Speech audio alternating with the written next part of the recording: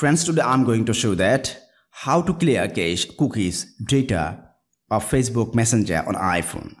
Friends, to clear cache cookies data of Facebook or Messenger on iPhone, first you have to go on settings, my friends. Then you have to go on general. After that you have to go on iPhone storage. Then my friends, from here you have to choose Facebook or Messenger. First I can choose the Facebook.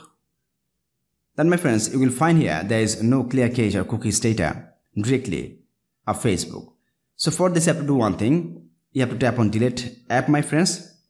Then you have to tap on delete app. After that, my friends, you have to go on App Store. Then my friends, you have to write here Facebook. Tap on here.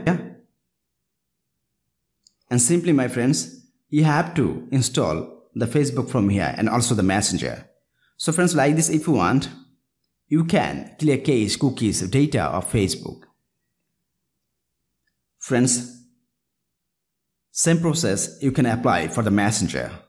Like this, my friends, you can clear cache cookies data of Facebook or Messenger on iPhone.